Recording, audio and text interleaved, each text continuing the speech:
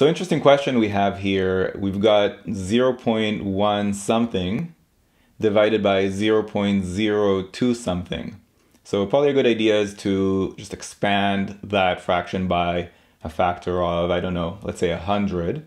So instead of 0.1 something, we'd have 10. The 0.1 turns into 10, and that x would turn into a units digit of x. So it would be 10 plus x. So that's our numerator, 10 plus x. And the denominator, when we expand by a factor of 100, we'd get, instead of 0.02y, we'd have essentially 2.y. And y is some digit, non-zero digit. All right, so anywhere between 2.1 and 2.9. That's our denominator. So again, our numerator is something in the teens, right, between 11 and 19. And the denominator is between 2.1 and 2.9. Now the question is asking about the closest integer to the greatest possible value of that ratio.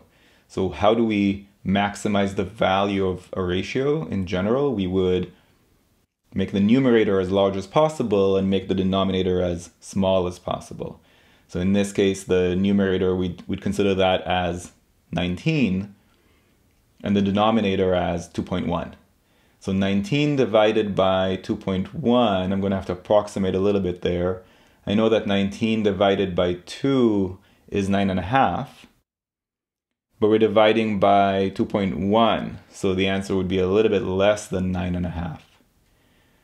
So that's closer to 9 than it is to 10, that's for sure. And those are two possible answer choices, so it's not going to be 10. And the next answer below 9 would be 6. There's no way it's that low.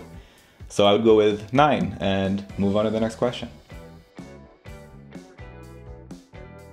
If you found this video useful, go to quantreasoning.com for a lot more where that came from. You should also click that like button and let me know in the comments below what you'd like me to make future videos about. And of course, if you haven't yet subscribed, go ahead and do that and click that bell below so you get notified about future videos. See you next time.